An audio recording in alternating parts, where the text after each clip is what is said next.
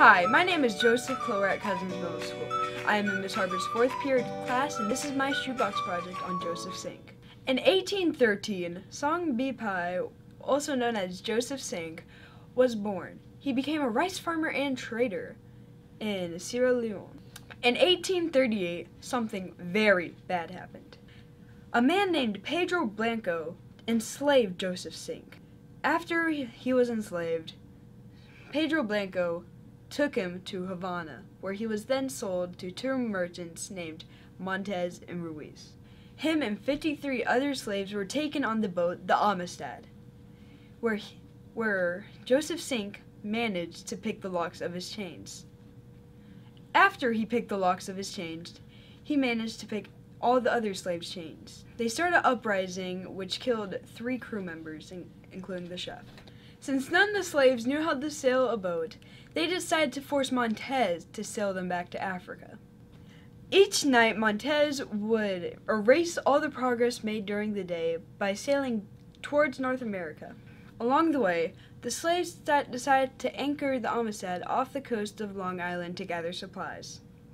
While gathering supplies, Lieutenant Gedney of the U.S. Navy spotted the boat and the slaves, decided to capture them and take them to Connecticut. Once in Connecticut, the slaves were put in jail for murder.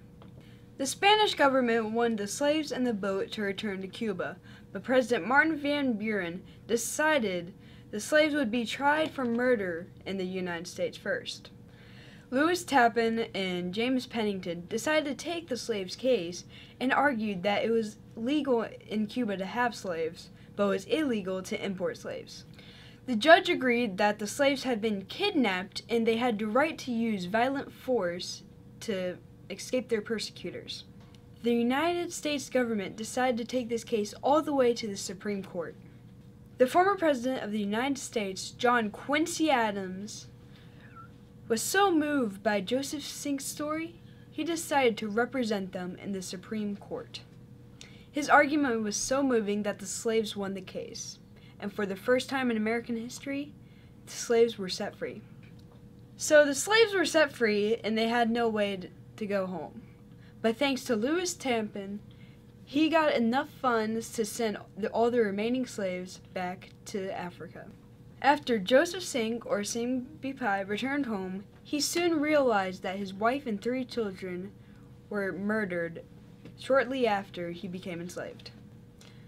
You and I don't live in a world where we have to fear about being tied up, thrown in a bottom boat, being carried across the ocean, just so we can work for them.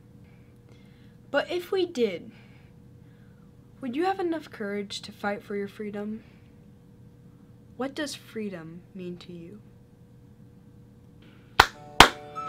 The Spanish government wanted the slaves in the boat to return to Cuba, but President Martin Van Buren decided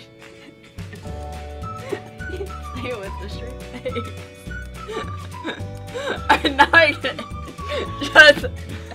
just like, and eventually they were spotted by America.